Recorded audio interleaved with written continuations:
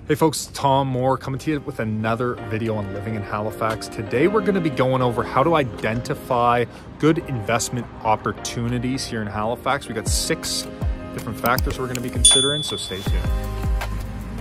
All right, so point number 1 is we're going to investigate the local market. So what this means is that depending on what kind of buyer we are, maybe we're an out of Halifax buyer, out of province buyer, maybe even out of the country, we're going to want to really kind of dive into what Halifax has to offer. Take a look at some of the different neighborhoods, take a look at some of the price points, just get an overall viewpoint of what is going on in the Halifax real estate market. Obviously, there's going to be some lower priced areas and some higher priced areas, and it's important to understand why those areas are priced accordingly. Obviously, a realtor can help you out with that, but you can do a lot of this research on your own.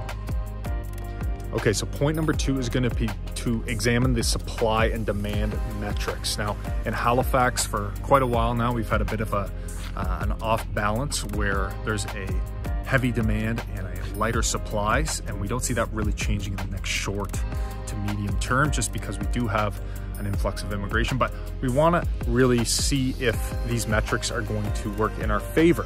So depending on what price point you are, there can be a little bit more of a slowdown. We tend to see in the higher price points that things sit a little bit longer. But again, we're going to want to make these comparisons, check for how long things are staying on the market and how quick they go. All right, so point number 3 is we're going to look at property values. Now, this is going to be location specific. So obviously Halifax is a big city. You're going to want to make sure that you're kind of looking at a couple of different properties in a similar area to see what has gone on over the last 5, 10, 20 years, depending on what your timeline is. The reason we're doing this is to gain a better understanding of what the, I guess, rate of annual return on that property may be if we're planning on buying it, holding it for the long term versus buying it and holding it for the short term.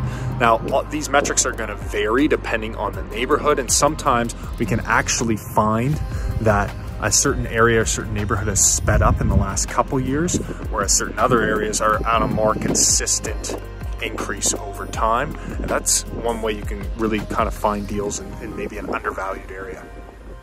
So point number 4 is we're going to analyze economic indicators. So obviously we want to make sure that there's a strong economy so that we're not having a problem renting out the space or finding whatever use case that investment property is. So if we're in a small town with maybe 2 industries, we want to make sure that both those industries are going to remain open.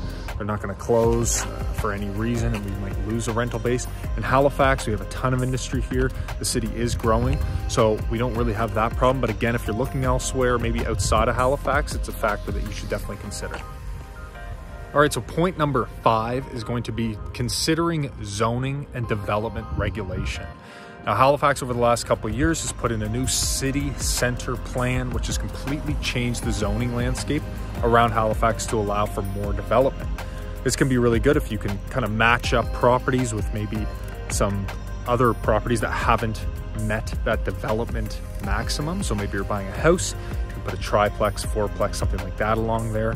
Or maybe you're buying a house that is very valuable to a developer who's trying to buy up a large parcel in the area. So that's something to consider.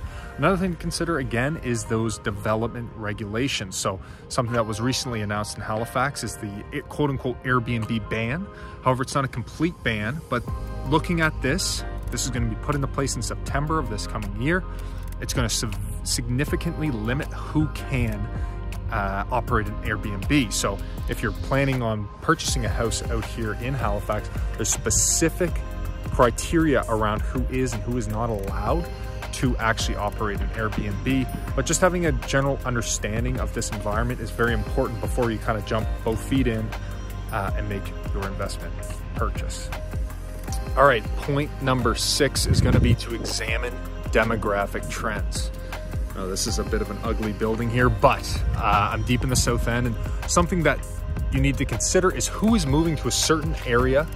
Why are they moving there, and what is going to drive those demographic, I guess, demands? So, for instance, Halifax for a long time was a very kind of older population. A lot of the young folks moved away. However, we've seen an influx recently of new immigrations. We still have that old population, and we obviously have quite a lot of universities here, so there's that student population as well. So in an area like Halifax, you're not going to really have to worry about those metrics too much because there is such an abundance of all three. But if you're looking outside of Halifax, looking to maybe a commuter town or something like that, then this is something that you should take into account when it comes to actually choosing what type of investment you're looking for. So is it a student fourplex? Is it a young professional fourplex? Is it a retirement home potentially?